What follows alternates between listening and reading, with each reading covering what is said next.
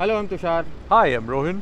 And this is a tag team review of that, the Skoda Kodiaq 4x4. Tag. Yes, sir.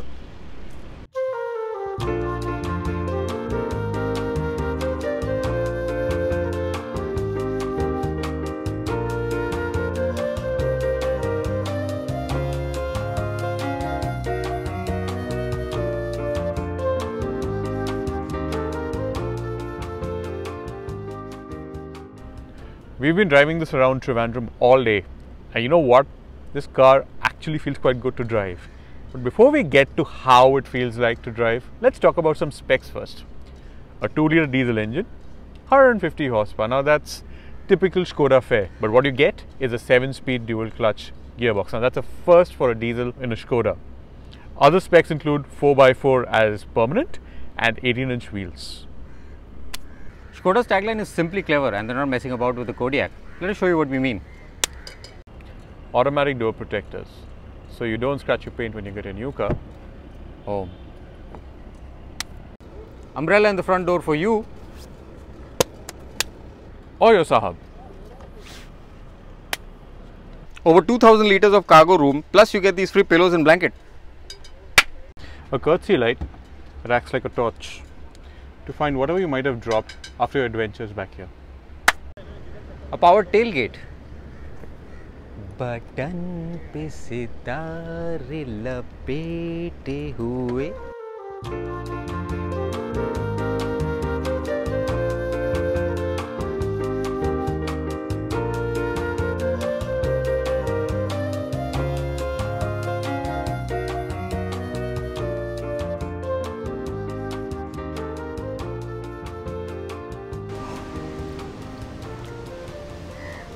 Hey, what up to your face? I was just born this way. So let's talk about the motor and the transmission. I think Skoda had some things to say about the gearbox. 7-speed dual clutch gearbox, so that's new for a Skoda diesel in India because we've typically been doing the 6-speed DQ350, the DQ500. So yeah, if you're looking at tuning this car, there is tunability option now. It's a nice fast shifting gearbox. It's a lot smoother. I think some of the clunkiness of the 6-speed is disappeared with the 7-speed.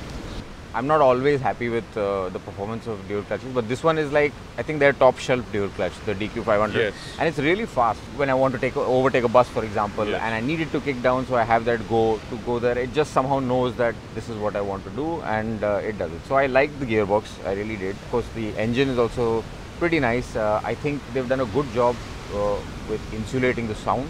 Yeah, it's just great on the go. 150 PS doesn't sound like much, but for a vehicle of this size and weight, it seems to work. There was no problem. It's a really comfortable tourer. So what I like about the 7-speed especially is, you know, your typically low-speed dual clutches, they have this clunkiness. So the moment you're shifting from first to second, there's this response. Yeah. So you kind of feel it at the base of your neck.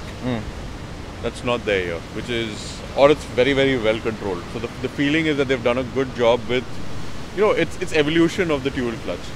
When you're looking at the higher end performance, when you're doing a lot of expressway cruising, I think that lack of 20 or 30 horsepower might trouble some. But if you're looking at primarily 80 or 90% usage in city, I think 150 horsepower is fine. I mean, you have the Endeavour with a 150 horsepower engine, you have the Land Rover Discovery which comes with a 150 horsepower engine. Now, overall from a ride and handling perspective, I think this car is quite, for its size again, feels very, very well put together and tight, goes around corners very well. Steering is light. I think we were driving in pretty tight spots yesterday and we found the steering seems to kind of nicely load and unload. Again, typical electric steering. Really nothing really to complain about in this car. You know, the ride is fairly supple across most surfaces. You had some interesting point about VAG ride, right? Interesting point about? With the VAG ride. The VAG ride? Oh shit. Yeah, so I own, full disclosure, I own a Volkswagen group car myself. I own a Polo, and I've always had, you know, a little bit of a complaint about the ride quality, because it's almost like it's able to absorb, but it doesn't actually unload the suspension very easily, or very well. So what happens is basically you'll go into a bump, but you'll feel the bump because the suspension is actually bouncing out too fast. And that seems to be the case with all their vehicles. As you go more expensive, it becomes less prevalent, but it's even here in this vehicle. It goes through everything. It's absolutely comfortable, but you have that last bit where you can hear that sort of thud, which is not so much fun. In sport mode, this is not, understand that this is a luxury vehicle. You typically want the Saab at the back to be comfortable. Of course, you're going to have people driving it themselves, but you're not going to have full haramkhor mode happening in sport mode. Even in sport mode, there's a great deal of comfort. It's pretty smooth. It's pretty, it firms up a little bit, but that's about it. No news is good news, I guess, in terms of suspension. There was nothing for you to complain about, and I think for the most part, it's the same with me. I think the most important indicator of the suspension yesterday was that I was driving towards the evening, sun had gone down, and I was talking, and both you and Karthik actually fell asleep. I'm not sure if I should attribute that to the quality of the suspension or to how boring I am. Both. For me today, I would say on an SUV up to 50 lakh rupees, the general benchmark is the Jeep Compass. This comes very close to that in terms of the ride quality. I don't think it's a clear winner in that sense. I think that the Compass still has certain characteristics that makes its ride, just right. Let's talk about the space and comfort. Now, this is an almost full-size SUV. I actually thought this was almost the size of an Audi Q7. There are elements of this that actually look a little bit like the Audi Q7, but it is a shorter vehicle. It's about 4.7 meters, I think. Yes. But they've done good work on the inside, yeah. 3 people sitting here is not very difficult. Yeah. I think what's important is that you do have a bit of a hump because it's a 4-wheel drive, so there is the drive line running all the way to the rear. A feature that they've kind of missed out on is AC vents for the third row. There are a lot of cars which are priced lower. There are 7-seaters that come with AC vents even for the third row, and I think this is a miss by Skoda. I would put this as a 5+2. This is not a pure 7-seater. You will not find the space at the rear good enough for adults. It's good for kids maybe up to the ages of 10 or 11, and then after that it's going to be pretty cramped out there. I think the boot is pretty large, as we've realized yesterday. You have a lot of permutations and combinations, and I think we've seen this even with the Yeti. I think most customers will like the fact that the functionality of the seating is pretty good, and I think that's going to be one of the reasons why this car will do the kind of numbers it's tested to do. Agreed on the seats. I think they've done a good job with the seats. I'm actually quite intrigued by the kind of pattern they've got on the seats. It's very squared off. It's almost like a Klingon battleship sort of thing, and you can see that right there in the frame. It's got these headrests at the back on either side of the seat, which basically hold your head in place when you nod off, and it's actually very practical and very interesting feature, and a first I think for Skoda. But overall, I think the seats, at least for my size, and I'm a fairly tiny guy. Seats are generous, nice bolstering, nice leather feel, a little bit slippery, but not so bad. If you look at us, if you look at the frame behind us, there's 1, 2, 3 seating positions. Now all these can actually fold down individually. So you've got that one, you've got that one, and you've got that one. So I guess it's like a 40-20-40. And if you have all 3 of them folded down, they go nearly flat, not entirely flat, and that frees up over 2,000 liters of cargo room. Which is plenty. I mean, you can have a picnic in there, no problem at all. And of course, you've got your rear AC vents, so that also makes it practical. They also, for some reason, Skoda has decided to supply little pillows and blankets behind us right here on this seat and on Rohin's seat. There are little cases hanging from the headrest which actually have blankets. And so that whole family vibe of this vehicle. We're told that in Europe a lot of families buy this vehicle, and it's actually got a long waiting period because it's such about 9 months to a year in some markets. But it also means that you do not get the kind of variant options that you would have otherwise expected with this car. Yeah, so what you get in this case, and the reason why we have all these conveniences you saw before in the video, is that this is a top shelf model. You've got a 4-wheel drive, 150 horsepower, thank you, panoramic sunroof, hopefully you won't get wet, Let's close the Kadwa Chauth level sunroof.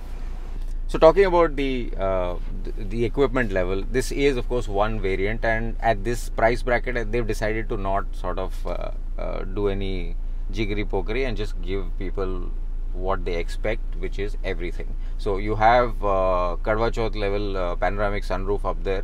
You've got the touchscreen navigation system. You don't have an MFD with all the active TFT like a lot of other Volkswagen Group and Audis have. You've got the DSG, which is the 7-speed. It's the top shelf model. So generally, it comes together as a nice package, particularly with the seating and the practicality and all the little bits and bobs. I think this is going to be an interesting package. Certainly for people who might be looking at the Skoda Superb, for example, might consider, maybe I want something that's a little bit higher off the ground. So I had first seen this car in Berlin last year, and now that it's finally here, I can definitely tell you it's been quite a revelation. It's been a very, very good package. I just wish they'd offered a few more variants. If you like your car's fully loaded and you have the money to spend 40 odd lakh rupees, this may be a car worth considering. If you don't, you still want to save those few lakh rupees, maybe waiting for maybe half a year or maybe a little more, and for more Kodiaq variants to turn up, I think maybe then it makes no sense buying this car. Right. So I wasn't at the unveil in Berlin, #bitter, but I sort of agree with you. It's almost a patriotic duty for our government to make SUVs cheaper, because in Bombay, where in every monsoon we're basically wading through waist deep water. Yes.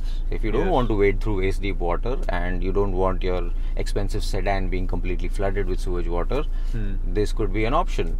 If you're a buyer in the luxury sedan space in roughly this price bracket, then this is certainly an option. You get an SUV, it's a genuine SUV, you have 4x4 all-wheel drive, you have driving modes, you can do a bit of off-roading, the ride quality is great, the space is flexible, there's lots of conveniences, but just beyond 35 lakh rupees ex-showroom, which will be in the 40 plus lakh rupee range in India, and this is assembled in India, this is not imported, so you're not going to be paying those extra taxes.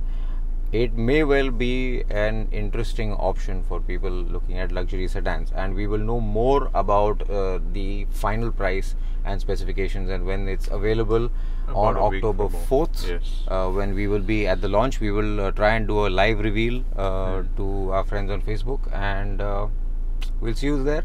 This has been a tag team review. Let us know what you think about this review format, and whether we should be doing more of these down in the comments, up in the comments. I don't know. And follow, the comments. Subscribe, etc. Yeah. Follow me, right? Yeah, not worth following. Rohin, thank you very much. Hey, pleasure. That wasn't a tag. That was a proper handshake. That was a handshake. Correct. So Tushar, what's your opinion about the engine and the motor? So I think I agree with you about. Sorry, I'm saying engine and the motor. So Tushar, what's your engine about the powertrain? What's my engine about the powertrain? What's your Looper number 23? So Tushar, yeah, what's your opinion about the powertrain? So Tushar, what's it like driving this at 275 without